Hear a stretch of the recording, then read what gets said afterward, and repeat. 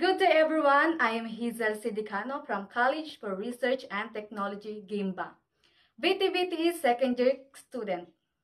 Today, I will demonstrate what are the proper ways and materials be needed in presenting a wine to a guest. Are you ready?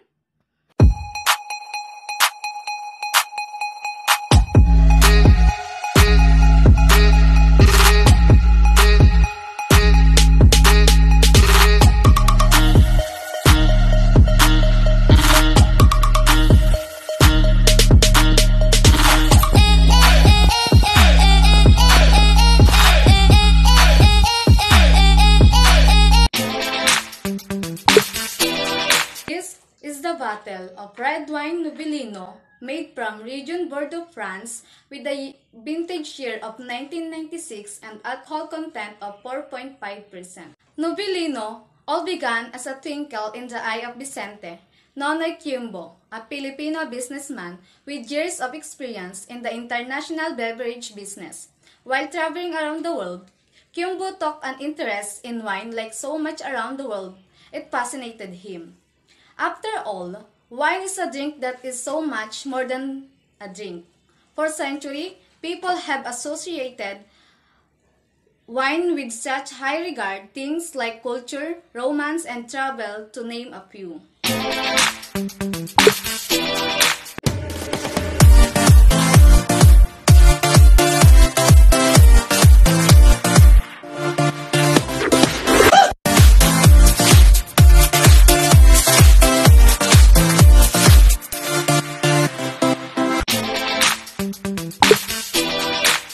Ice tongs are used for transferring ice cubes, one at a time, into a drink glass. They can be made of silver, silver plate, stainless, steel, and sometimes brass. They can be too flimsy to use for other food items, unless these other items are very small and light. Ice tongs are a standard part of a bartender's kit. Corkscrew is a tool for drawing corks from wine bottles and other household bottles that may be sealed with corks. It is traditional form. A corkscrew symbol consists of a pointed metallic helix attached to a handle, which the user screw into the cork and pulls to extract it. Wine basket is used to carry red wine bottles from the bar to the guest table to minimize disturbance of the sediments in the wine, if present. Ice bucket. Ice bucket is a container of ice. It can also double as wine cooler to keep wine chilled.